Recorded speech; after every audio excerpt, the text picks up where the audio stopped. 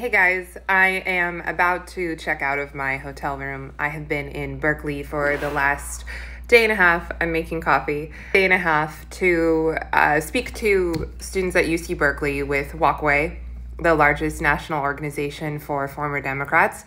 And we had a very successful event. We ended up tabling on campus with signs that were eye-catching, signs that I actually agree with. Signs that were eye-catching, signs that triggered some people, actually started some conversation. Certainly there were the triggered libs reactions that you would expect, but I was told multiple times, in fact, that I was quite nuanced and that I was a very respectful person, which I appreciate.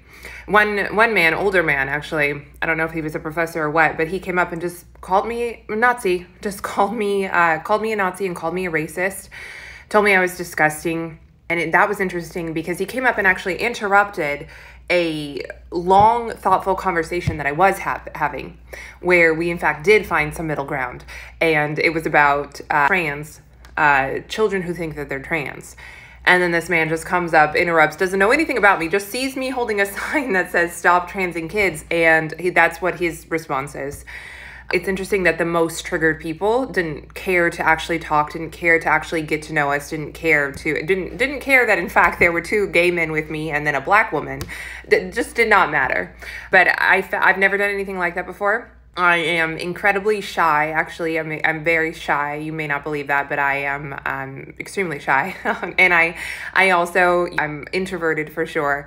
And so I love doing events like this and willfully do them. But I've never been on campus really just engaging one-on-one with people, or even 5 people against one. I hate to say against one, but sometimes they come up and they're just talking at you. I think it was successful and it was an interesting experience. And then in the evening, we had a panel. It was me and Brandon and 2 other walkaways.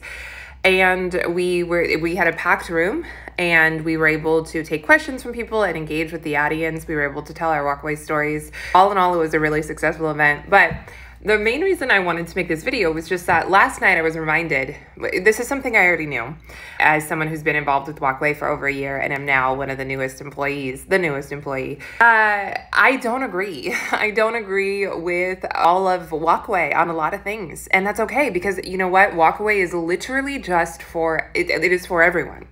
And it is, all you have to do is recognize and reject the lies and the manipulations of the radical left and legacy media. And if you do that, Walkway is for you. And I was reminded of that fact again on the panel last night, because we have such a diversity of opinions. And the interesting thing is, on this side of things, whatever you want to call that, because it's not even the right wing, it's literally just not the Democrat side, not the neoliberal side. On this side of things, you're allowed to have diversity of thought. And listen, you know me, I have very strong opinions. I'm shy in real life, but not shy in front of the camera on the internet. I have very strong opinions. And yet somehow I'm able to work with these people. Somehow I'm able to do outreach with these people and still disagree with them on things that are very fundamental to me and close to my heart. You can't do that on the other side. You really can't do that on the other side. And I know that from firsthand experience, because the thing that ultimately caused me to start my walkaway journey was the fact that I was a huge lib. I was a Democrat. I bought everything hook, line, and sinker. But I just had questions and concerns about the response to COVID, especially when compared to the response to the BLM unrest. And it didn't quite make sense to me. And even just having that concern, even asking that question, even wondering when we might open up, even wondering why the parks were all caution taped off if this doesn't spread outside and it's the California summer and the sun's out there and we want to be healthy, and just normal questions, got me called a racist, got me called selfish by people who knew and liked me and had done theater with me and thought I was a sweet girl and all sorts of things. You could not question, you cannot question. And it didn't matter that I was someone who was amenable to Black Lives Matter, actually. It didn't matter that I was someone who would have considered myself woke. It didn't matter that I was someone who voted for Obama and someone who voted for Hillary and someone who hated Donald Trump. It didn't actually matter, because I was not following party line on what we were doing when it came to COVID and what we were doing when it came to BLM unrest, which were 2 completely different things, by the way, happening simultaneously. We all lived through it. You cannot have a diversity of opinion over there. If you do not check all the boxes exactly as written, you're out. You're out. And that is why we see these huge, high-profile Democrats coming over to the other side of things. And again, the other side is just not Democrat, not neoliberal. The classical liberals, they're all over here with us. And so, in fact, we are having diversity of thought on this side. And for the most part, we are able to cordially disagree. And I think that's actually a wonderful thing. I know there's concerns about the conservative movement, the Republican Party, becoming more liberal, becoming a big tent. But what I say to that is that when you have people over here, just not over there, not with the Democrats, not captured by legacy media, not captured by the radical Democrat Party, when you have them over here, you can get in their ear.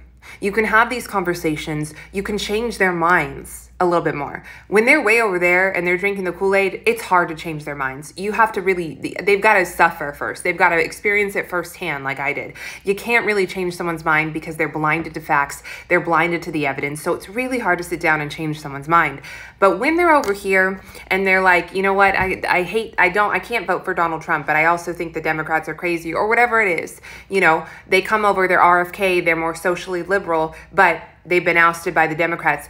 You can bend their ear more because now you have an alliance. You have a shared experience. You have a shared understanding of what's going on in this country with the Democrat Party, with legacy media, and you're able to collaborate more. So I ultimately think that this idea of us becoming the big tent, us becoming the side of unity is actually a good thing.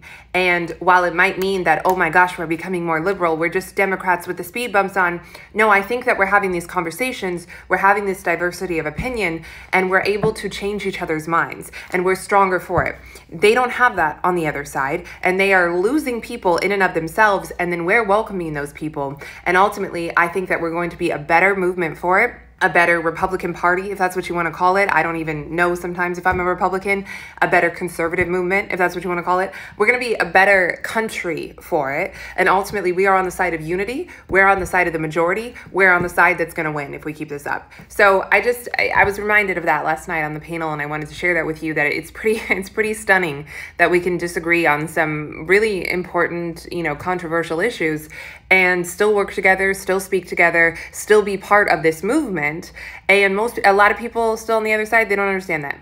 They think Walkway is some kind of Republican organization, some kind of right wing, some kind of pro-Trump, some kind of something. And it's really not.